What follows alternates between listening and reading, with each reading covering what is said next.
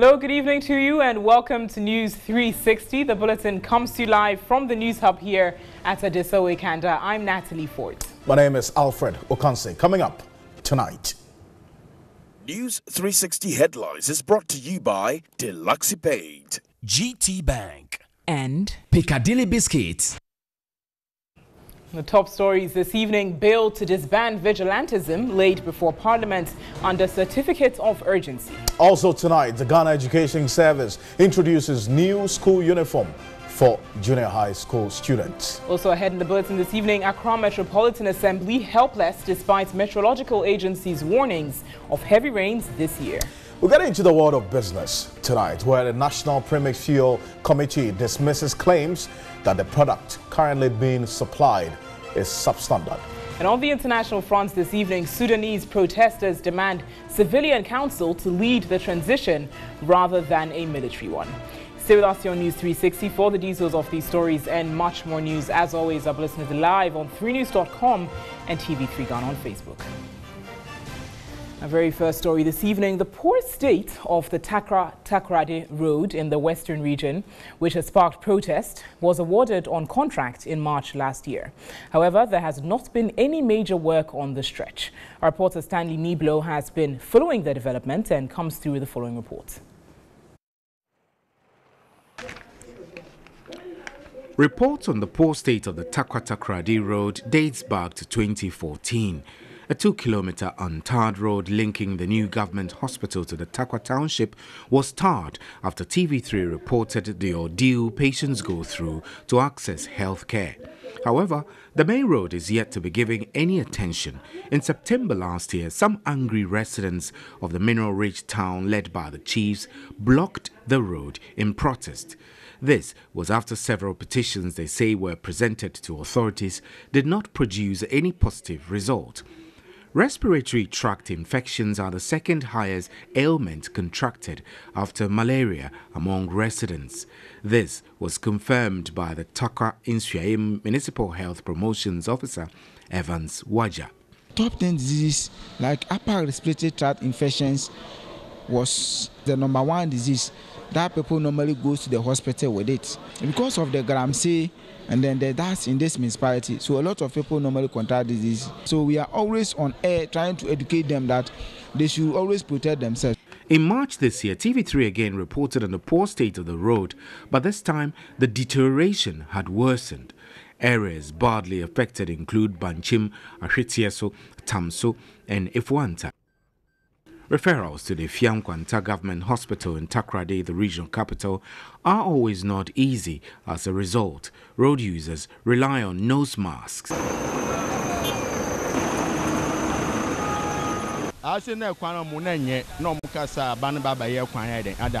The road is bad, and so we were happy when we heard the news that it would be fixed. However, nothing has been done. We are striving to endure the dust. Companies, overwhelmed by the intensity of the dust, deploy tankers to splash water on the road, but this has not been sustainable. In 2017, the road was awarded to a contractor for emergency repairs, but not much has been done. Asabia construction firm, which secured the contract, has not been able to deliver after constructing culverts. The news team gathered funds have not been released by central government. 23rd March 2018, the contract was awarded, even though the contractor was there doing emergency work. But this time, with a contract to do the job, but lack of funds. Municipal Chief Executive for Takwa Inshuaim, Gilbert Kenneth Asma, blames the constant deterioration of the roads on activities of some mining companies in the area.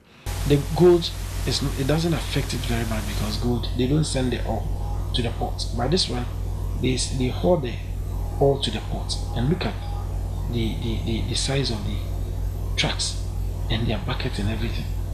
I mean, that is not helping the road. There are more than 5 mining companies in Takwa, Several unfulfilled promises by different governments to fix bad roads in the municipality sparked the recent protest. The protesters have given government a 2-week ultimatum to release funds to reconstruct the road or incur their wrath. Well, the Accra Metropolitan Assembly says it is not prepared for the rains despite the meteorological agency's warnings of heavy rains this year. According to the director of the Drains Maintenance Unit, Graham Saba, drains to collect heavy volumes of water are yet to be realigned and redesigned due to financial constraints. So, Evelyn Tengma brings us details of the story. 4 people, including a pregnant woman at Dansoman Flamingo, died in last Sunday's 40 to 45 minutes downpour in Accra. We can't remove the gutters because these gutters are very deep. So at first, anytime it rains, 2-3 days, they bring out people to come and dig out the gutters for the next raining season. But from some years now, it has been stopped. And when this place rains, nobody gets a place to pass. When it rains, it's more than a river. But when the gutter is not full, it passes through the gutters. But as soon as the gutter is full, it passes through the streets. This is the state of gutters here at Flamingo. This beautician tells me the whole area gets flooded anytime it rains as a result of the choked drains. She says they have made efforts to clear the gutters of the filth. I called the AMA office yesterday. So after approaching them, then they'll give us people to do that. Some areas also got flooded on Sunday.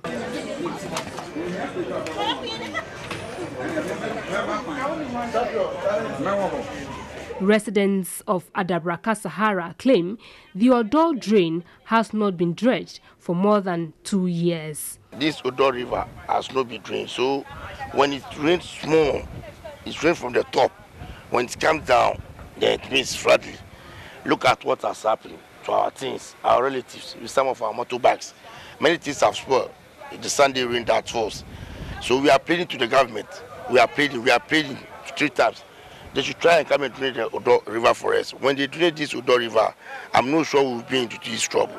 But director of the Drains Maintenance Unit of the AMA, Graham Saba, says they are not ready for the rains. Accra is simply not ready for the rains. For a long time, we've been talking of realigning and redesigning our drains. Up to now, we've not been able to do that. If you are able to realign, redesign all the drains that we have in the city, then of course we can say that we are ready for any storm waters that come. He described the desilting of existing drains as window dressing, requesting huge investment in storm drains. Every year we go and then we desilt the existing drains. Meanwhile, the existing drains, the capacity itself cannot carry the storm water if it rains above a certain threshold. So that's the situation in which we are. Let us face facts and then find solutions to the problem. Then where the population is very tense, in areas where you have a lot of people, I would suggest that we even cover the drains there so that people don't put garbage into the drain. Desilting is very expensive, very, very expensive. And 2 years ago, if we desilted Odo, and this year we are doing it, I don't see anything so much.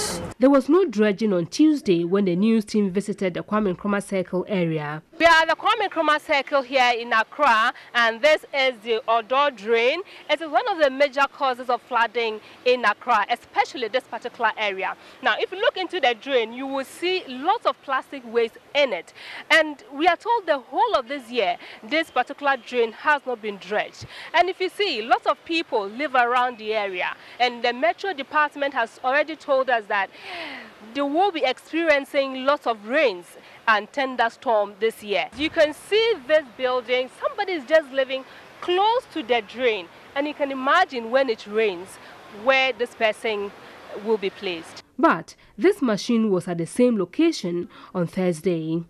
But the National Disaster Management Organization, NADMO, says it is prepared for the rains. We don't know the volumes. We don't know what is likely to happen. So we pre-position men for response. And so we have an urban search and rescue unit of men trained who are always ready to move to search and rescue to save lives of people who are affected, distress during rainfall. And so when the forecast is received, this group of people are also trained. And I remember this year, because we received the forecast that the outlook was not going to be very good, we did this watermanship training at Dawenya, and then to prepare our people for search and rescue operations. As the rains set in, one can only hope and pray lives are not lost and property destroyed as city authorities and other agencies appear helpless. Evelyn Tinkma, TV3 News, Accra. Certainly a worrying one there. But let's now turn to the educational sector, as the Ghana Education Service has introduced a new uniform for junior high school students beginning next academic year. The move is to psychologically prepare them for the transition from primary to secondary. This was one of the highlights at the launch of the revised KG to Primary 6 curriculum. Wendy Laye reports. Parents have to pay for the cost of the newly introduced school uniform for junior high school students. Already parents are paying for their children's uniform. We have interventions, supply of school uniforms. It is targeting children whose parents cannot afford. Director General of the Ghana Education Service, Professor Kwesi Opoku Amankwa, explained the rationale for the new uniform. Another area that we have found a need to also reform is the school uniforms for junior high schools. The idea is for them to start seeing themselves as they are in lower secondary school. This is also dovetailed into the new reforms that is coming in terms of their content, the content of their curriculum, which will be upgraded such that it will come to standards with the normal secondary school.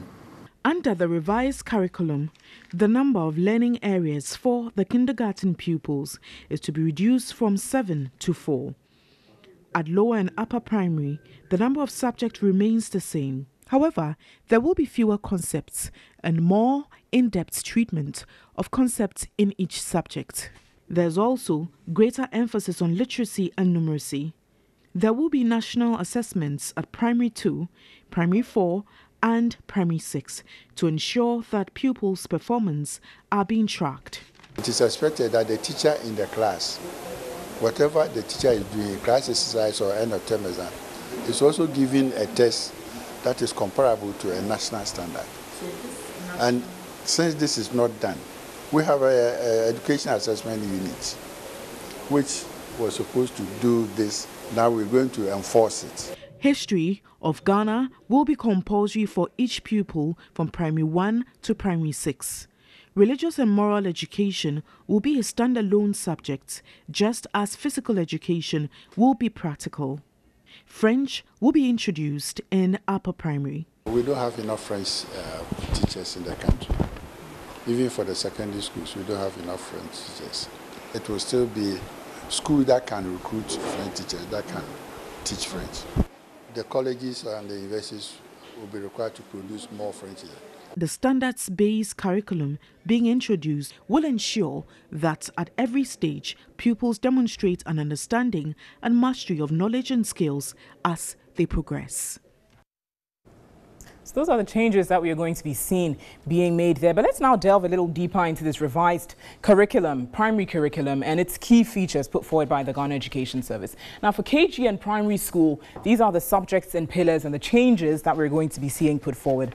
For KG, as you heard earlier, it's going to be reduced from 7 to 4. Those are the learning areas, but they're going to be delved into a lot deeper and treated with some more depth. Numeracy, literacy, creative arts, and our world and our people is going to be a topic which is going to be treated at the KG level. And then moving forward to P1 to P3, which is primary 1 to primary 3 stage, there's going to be numeracy, literacy, which involves English and Ghanaian language, science, creative arts, our world and our people, which would be treated with agriculture, computing, geography, and physical education, as well as RME, religious and moral education. And at this P1 to P3 stage, we'd be seeing computer being a part of our world and our people as a subject, as opposed to the 4 to P6, primary 4 to primary 6, where computing would be taken as a subject on its own.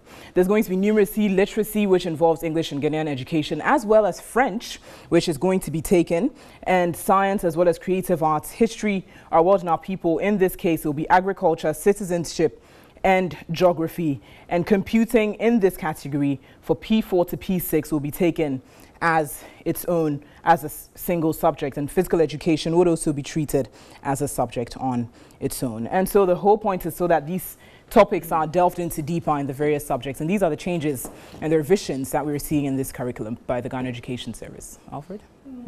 A lot has happened. I mean, there's a change of the Founders' Day. We have 16 regions now, abolishing of some holidays and all of that. So see how all of that is inculcated into this new curriculum we have. But a bill to disband vigilantism has been laid before Parliament for consideration and approval under a certificate of urgency. Kamla Clocher reports the minority has, however, kicked against its urgent passage, calling for broader consultations.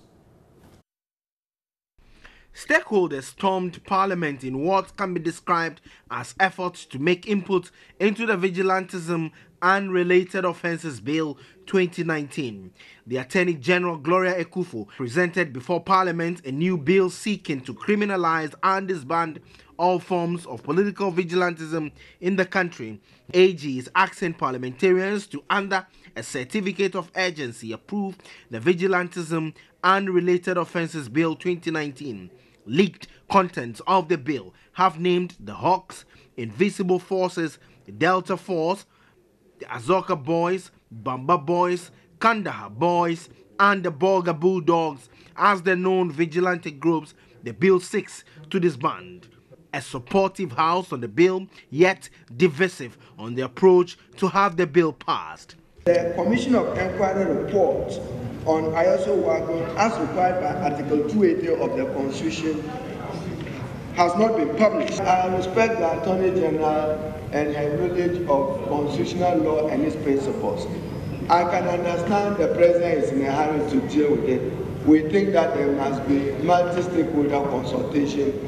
The scourge of vigilantism is bigger than the NDC and the NPP. It's a national problem. As leader of government business, I also have to show why government is committed to passing this bill under a state of emergency.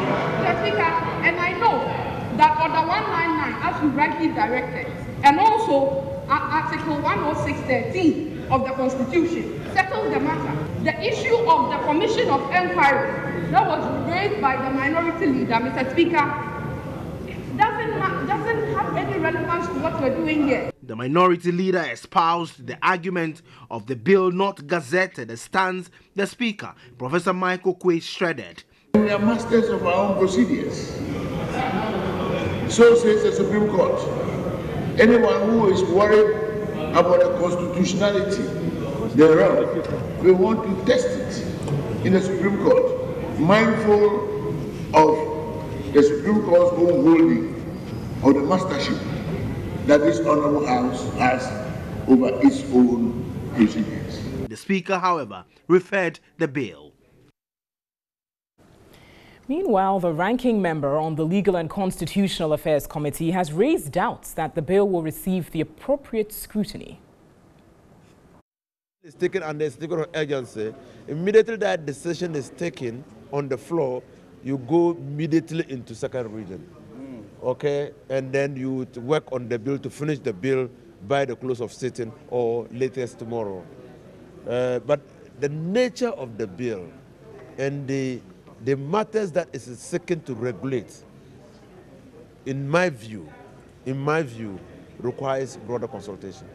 It might be ineffective in dealing with vigilantism. We need the Peace Council. We need IDEC, which has been speaking on this matter. We need the police, who have displayed on their walls that vigilantism is a threat to our democracy. We need to understand why, in their view, they think that vigilantism is a threat to democracy and why they have been unable to control vigilantism. If it's situation specific, you're talking about routing or an act which is not conducive to the peace of the nation. This is all like a broad, based law. But if it's situation specific that it is an illegality for anybody to raise vigilante groups, and the sentence for that is 10 years without an option to a fine, then the deterrence of that, a sanction regime is clear. No, we should take it under certificate of urgency because we can't afford to have these groups in our backyard.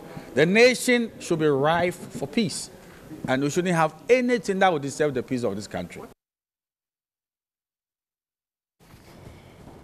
Well, you're also live here on NEWS360. We're live on TV3 Ghana, on Facebook, all across the world, on DSTV channel 279 as well, and on 3news.com. Stay with us. We have more coming up. Hello, good evening, and welcome to the business news segment here on NEWS360. My name is Pa Kwesi Asari. In our very first story, Chairman of the National Premix Fuel Committee, Nilate Banaman, has assured fisherfolk that the quality of premix fuel remains the same and falls within specifications. He was addressing a news conference in Accra. Government directed the Tema Oil Refinery TOR to change the color of premix fuel to check smuggling of the product. But the National Premix Fuel Secretariat has expressed concern over news circulating seeking to create the impression that the change in color from yellow to blue amounts to a reduction in the quality of the product. The National Premix Fuel Secretariat is well on course to delivering government's expectation of a robust, thriving fisheries sector. Together with key stakeholders in the subsector, the leadership of the Secretariat, that is the National Premix Fuel Committee, is resolute and poised to continually ensure efficiency in the discharge of its mandate. The chairman of the committee assured fisherfolks that the quality remains the same and falls within specifications. We wish to vehemently rebuff this ridiculous claim while putting the following facts out for the discerning public to see through the treacherous motive of the proponents of that false news story. First and foremost, the Tema Oil Refinery is the only mandated body that blends premix fuel in the country. And relevant stakeholders such as the National Petroleum Authority, that's the NPA, have constantly ensured that the product is of the highest quality and subjects it to a series of quality assurance tests before it goes onto the market. He maintained the price remains highly subsidized and accessible, rendering claims that it is expensive not just unfounded, but born out of ill will. All right, away from that, the insurance industry in Ghana is highly in favor of risk-based capital requirements as against a flat-rate minimum capital requirement, as consultations and deliberations are ongoing for a new minimum capital. Meanwhile, the National Insurance Commission has proposed a 50 million cedi minimum capital requirement by the end of 2020. The Chartered Insurance Institute of Ghana, as part of the stakeholder consultations and deliberations, organized a public lecture on the relevance of minimum capital requirement increases under effective risk-based supervision and corporate governance. A corporate governance and insurance expert, Emmanuel Baba Mahama, noted a flat rate minimum capital will be secondary should the insurance industry in Ghana adopt the risk-based capital requirement. In the light of this, the only way we can go now in Ghana, having started risk-based supervision, is for us to think about risk-based capital, which actually aligns a company's capital to its risk profile, so that the individuality of their needs are addressed instead of one-size-fits-all capital, which we have been practicing over the past years. With the risk-based capital, there will be no need for an outsider to decide on the level of capital. Capital will be driven by the risk profile of the individual companies. So in view of this, if that is the direction, then there's no need to start pronouncing on minimum capitals when you are going in a certain direction that makes minimum capital less important. So that is why I was suggesting at least a freeze so that we can have time to do the right thing, which would ultimately make this industry a very vibrant one. President of the Chartered Insurance Institute of Ghana, Reverend Asante Mafo Ahinkura, noted a risk-based capital regime will help protect indigenous insurance companies. The minimum capital requirement will not solve the problem. It can be raised to the moon and still we would have issues. And then to take away the unnecessary fights that result, the unnecessary requirements, the strain that is put on shareholders to raise capital when we can't find one. And it makes indigenous companies very nervous.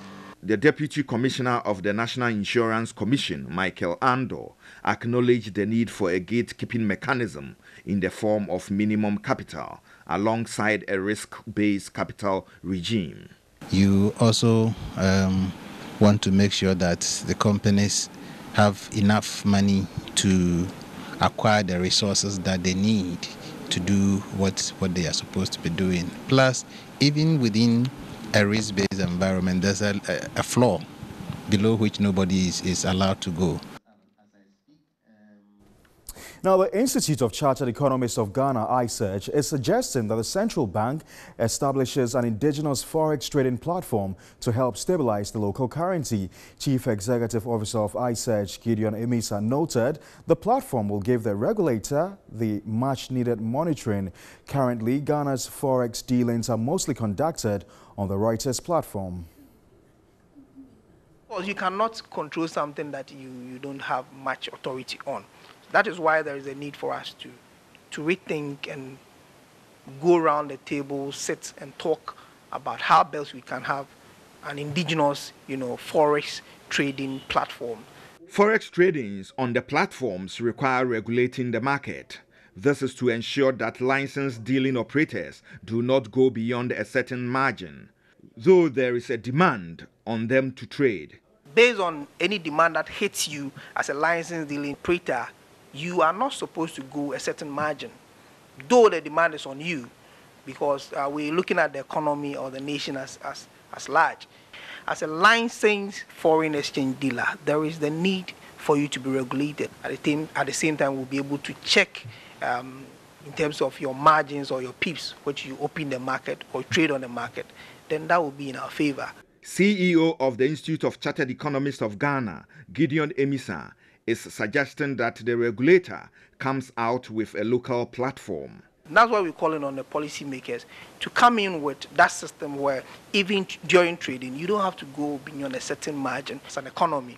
Once we have that and we have the inbuilt systems that will check your market opening position, at the same time will check your trading patterns.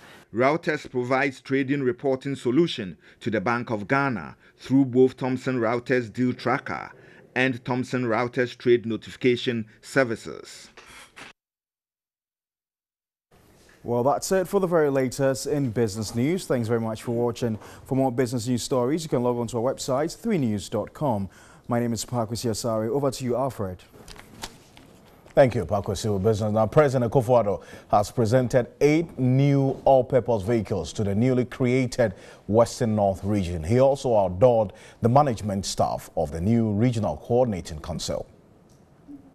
It was during a campaign tour of the Bodi constituency in the newly created Western North region that the then presidential candidate for the New Patriotic Party, Nana Akufo-Addo, in the 2016 general elections promised to create new regions. Nana Akufo-Addo had said he was convinced the creation of the new regions will engender development of hard-to-reach areas of the country. Addressing a debate of chiefs and people of Sefivioso, the capital of Western North region, on a 2-day tour, President Akufo-Addo stated the creation of the 6 new regions is evidence he did not promise because he just wanted votes. He assured the necessary financial support will be given to the Western North region to enable it to execute its development agenda. As a show of commitment, the President presented 8 new all-purpose vehicles to the region whilst adoring the management staff for the Coordinating Council. Western North, anyway, to Western region, no. Namuna mufi efuba kumu na mobile bese nebe fata se tembia totoye nneɛma nyinaa yɛ pɛpɛɛpɛ ɛmfa ɔhaw ne kasa ɛne yɛtimi Macau ne sɛ ebi ɛmma. We are all part of one united Ghana to be together as one people. Timisramu, peaceful coexistence, Western North and the original Western region. President Kufuor said already some major roads in the new region have been earmarked for construction, some of which are under the Sino Hydro project. Omani NEWS360 also Ketichi Kwesi Bomangama II thanked President Kufuor for fulfilling his promise of a new region. He assured all the 6 paramountries will work in unity for the new region to succeed. Na bebre nyini wa nanso nana me yehu se nokre oye osade yo ampa oka oye ampa oye bema akukudrofo nokre. A lot of people doubted the president when he promised to create new regions, but we are overwhelmed with the way things have turned up. President Kufuor earlier inspected work on a new campus for the Bibiani College of Health Sciences. The 2.9 million city campus will have 6 lecture halls, demonstration and computer lab, other ancillary offices, and will be completed in February 2020. He also made a stopover at the 30-acre rehabilitation cocoa farm at Intentreso at Seshi Bekwai, which is under the National Cocoa Rehabilitation Program.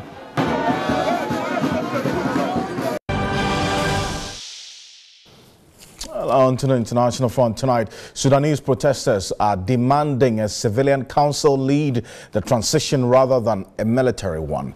Demonstrators are rallying against Sudan's Minister of Defense, Awad Mohammed Ahmed Ibn Auf, who declared a 2-year military council to oversee a transition of power after a coup forced President Omar al-Bashir from office. Who has governed Sudan since 1989 have been underway for several months. After nearly 30 years in power, Sudan's President Omar al-Bashir has been ousted and arrested. Speaking on state TV, Defense Minister Awad Ibn Auf said the army had decided to oversee a 2-year transitional period followed by elections. He also said a 3-month state of emergency was being put in place. The main group behind the demonstrations immediately rejected the military statement and urged people to remain at a sit-in outside army headquarters. Protesters want the civilian council to lead a transition rather than a military one. Mr. Bashir's exact whereabouts are not known. He said Sudan's constitution was being suspended, border crossings were being shut until further notice, and airspace has been closed for 24 hours. Sudan's intelligence service said it was freeing all political prisoners. Mr. Bashir is the subject of an international arrest warrant issued by the International Criminal Court, which accuses him of organizing war crimes and crimes against humanity in Sudan's western Darfur region. However, it is not clear what will happen to him following his arrest. So that's the development there in Sudan. Joining me on the phone line is a Sudanese refugee residing in Ghana, Ayub Gamaradeen. Hello, Ayub, and thanks for your time this evening. Now, protests have... Thank you for having me. Thank you, too. Protests have been underway for several months, actually, against Mr. Bashir, who's been in power since 1989. And today, the military announces that he's been ousted and arrested. How are you, Sudanese people and the Sudanese community, responding to the news? Yeah, our response is it was anointed that Omar Bashir has been arrested to safe place, but we have not seen through the social media he has been arrested, and also we don't know exactly where he is right now, and we are not quite sure what our Ibn Wolf says as a defense of a minister, because he was being vice president before, and we have not been on trust on him much. Still, we will continue to support the protesters in Sudan whom are being started last 3 months ago.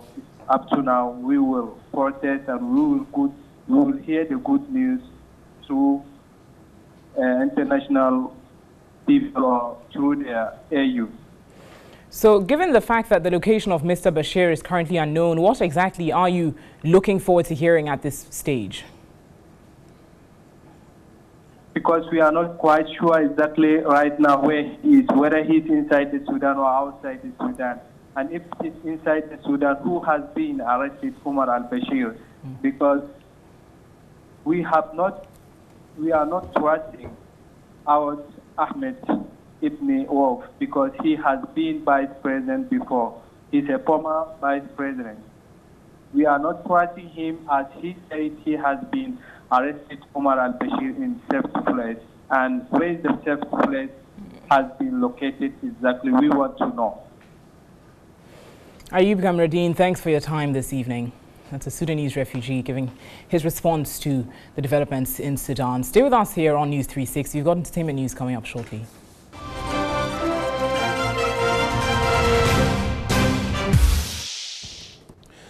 And entertainment tonight, she's the favorite of many gospel music lovers. With a career spanning over 4 decades, the sweet, sweet Jesus singer has inspired many of her people through her songs as well. Here's a throwback to the 80s and 90s when the works of gospel music exponent and pace setter Reverend Dr. Mary Gansa dominated.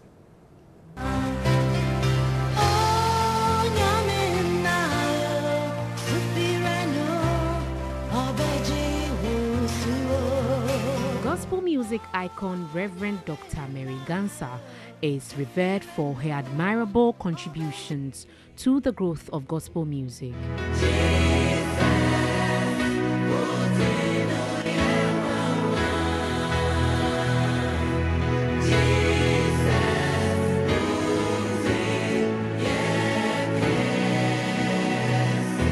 The acclaimed singer released her first song, God is Love, at age 15. Her debut album, Nyame Yodo, released in 1974, won the hearts of many music lovers. Songs on her second album, Onipa Bain, did not just propel Mary Gansa to stardom, it helped cement her place as a force to reckon with.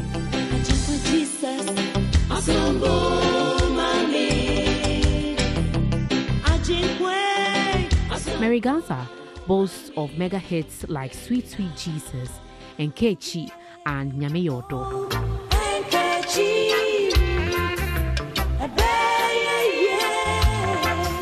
The acclaimed vocalist is lauded for mentoring and inspiring many through her ministration. But after decades of active singing, the prolific composer stepped out of the limelight. Reverend Dr. Mary Gansa disagrees with assertions that she sank into oblivion. The role model revealed she took time off music to enroll in a school of theology as she believed her ministration must be Bible fact-based. Aside updating herself, the singer also branched off to pastor a church. Mary Gansa, however, returned from her musical exile to her first love, music, celebrating her 40 years of singing and impacting lives in September 2018. The veteran musician is currently a member of Musica's National Election Committee, tasked to organize the union's June 26 elections. The gospel music scene looks saturated, but self-assured Reverend Gansa is positive on making a great impact, just like she did decades back. Sweet, sweet Jesus, I love you. Sweet, sweet Jesus.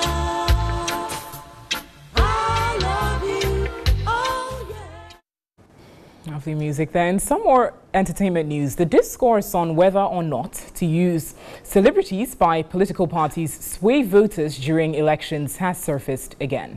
Multiple award-winning actor John DeMello is of the opinion that celebrities play a major role in helping political parties win elections. John DeMello endorsed the NDC in 2016 and was seen on campaign platforms convincing electorates to vote for the party.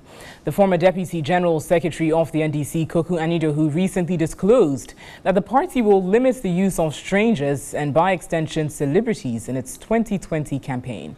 Reacting to the comments, the actor John DeMello stressed no political party can do away with celebrities, noting that celebrities command a large following and to a large extent influence the outcome of elections.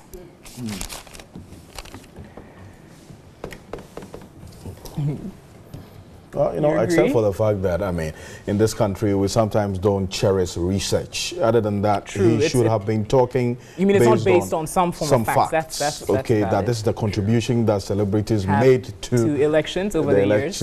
Or the votes of the NDC whatsoever. So, but anyway, on behalf of the rest of the team, we want to say thank you. My name is Alfred Akansi. And I'm Natalie Fort. There's a lot more news on our website. It's 3news.com. Thanks for watching. Have a lovely evening.